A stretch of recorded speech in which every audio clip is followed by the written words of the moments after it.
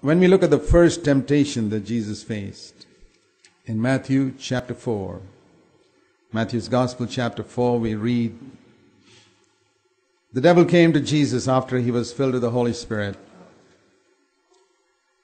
and tempted him. Remember, this is the shrewdest and cleverest of all created beings, tempting the Son of God. He knows exactly how to tempt. He's not going to tempt him with crude things like bringing a pretty girl in front of him. Rubbish. He knew that that wouldn't even be a temptation for Jesus. He finished with all that when he was a young teenager. No. That's all for people. He knows who to test people with such stuff.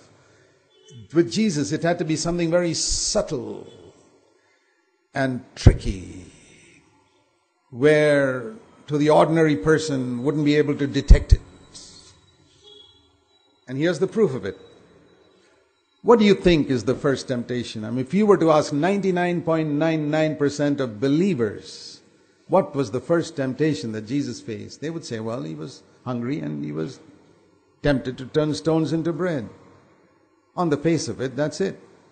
But what lies underneath it? And that's what we have got to see in the devil's temptations. There's something underneath it. When the devil told Eve, this tree, well, God doesn't want you to have it because you might be like him. He was trying to put into God, underneath it was to put into Eve's mind a seed of doubt about God being jealous that they might be like him. God not being a good God, not being a loving God, not being one full of love. And that's a seed he tries to put into our minds so that we sin. So here also to Jesus, the temptation was this. Let me explain to you. And the devil says like this, well, 40 days ago you were anointed, right? You never experienced anything like this before. 30 years, you couldn't do anything like this. Now, you've been anointed with all the gifts of the Spirit. You have supernatural power, which God your Father has given you. He's pleased with you. Use that supernatural power for some benefit for yourself. That's the temptation. Use what God has given you for some benefit for yourself. You're hungry, right? What do you need right now? Bread.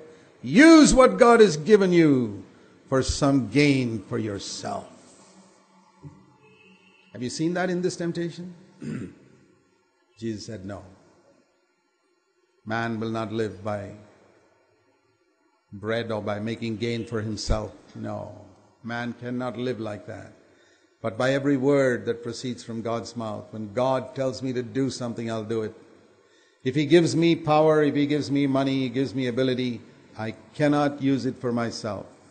I have to use it for others. Did he use it when other people were in need? Sure. You remember once he took 5 loaves and fed 5,000 men and many women and children with that? He would use it for others, but never for himself. That's the mark of one who follows Jesus. That the power God gives him, he doesn't use for himself. He uses it to bless others. And he will never use it to make any gain for himself. That is the first temptation at which most preachers in the world have fallen. God gives somebody a genuine gift of preaching, anointed ministry, and hundreds and thousands of people around the world want to listen to him because he's got such an anointed ministry, and people's souls are being fed, they are being strengthened, they are being edified, and some of them are rich people. And they say, we've got to bless this man who has given us such spiritual blessing. The Bible says those who blessed you spiritually must be blessed materially. So they take out their wallets, they take out their checkbooks and write checks in the name of this man, and suddenly this man discovers that he can become rich through Christianity. He can get a lot of personal benefit by using the gift God gave him. He didn't produce it himself. God gave it to him, just like Jesus had the power to turn stones into bread. Here is a man who's got power to move people by God's word, anointed by God without a doubt. But to use that to get some personal benefit for himself. And most preachers, 99% of them, have fallen. They don't even realize they've fallen. See, the great mark of a deceiver is he'll give you a counterfeit note, and if you can walk away thinking you got a real one, then he's a real deceiver. And that's the great thing about the devil. He makes a man fall, and the guy doesn't even know he's fallen. And the devil and the demons sit back and laugh.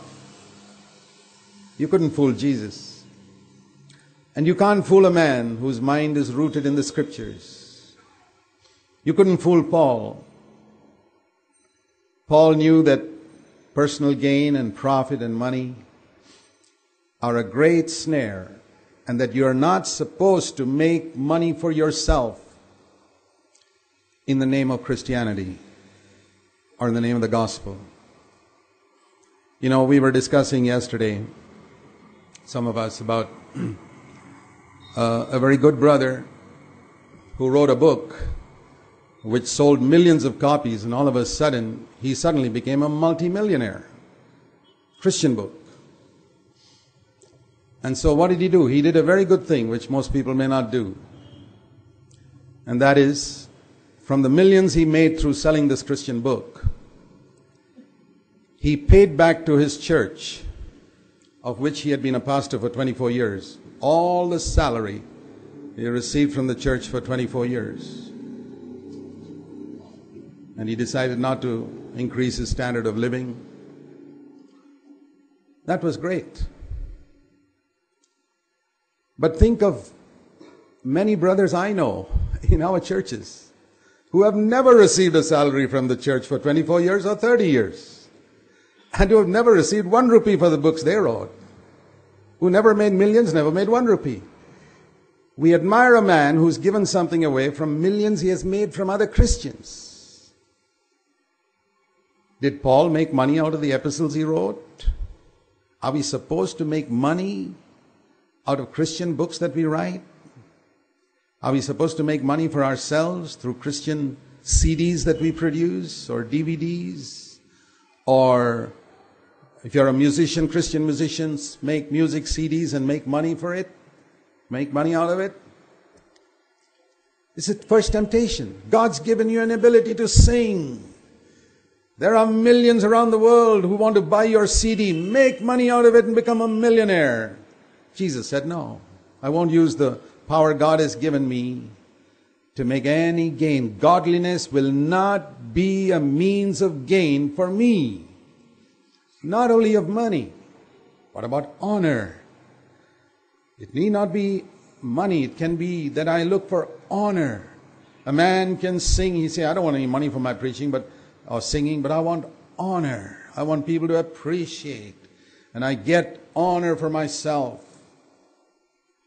That's gain. Isn't honor gain? Some people don't want money because they've already got plenty of it. But they want honor. And that's why so many preachers come to India from Western countries. In their own country, maybe only 100 people will listen to them. But here you go to the villages, you can get 10,000 in no time at all. Just appoint an agent and give him a few thousand rupees, which is very little in dollars. And he'll gather 10,000 people without a problem. He'll get buses and bring them all to the site and put up tents, and you get your video cameras and zoom in and tell them all, raise their hands and take all pictures of all that and publish in your magazine back home. And you make money and you fool everybody that you're a great, mighty man of God whose 10,000 people come to listen to you. We who live here know the whole secret. The whole thing's a big deception. But they fool all those people out there because they have never seen such crowds there. Everybody's happy. That guy, the man is happy because he makes his money. The agent here is happy because he makes his money. And the people there who give money to this man are also happy because they think they're giving something to God. And the devil's happy too because he knows nothing's happening. Only the angels and God are sad. I'm sad too. I hope you are. And what's happening because the name of my Jesus is dishonored. Think if your husband's name was being dishonored by people. Would you feel happy? Do you feel sad when the name of Jesus is dishonored by all these things? I hope you are. He's my husband. He's my bridegroom. And his name is being dishonored all over by these people. And that's what makes me sad. And that's what makes me expose them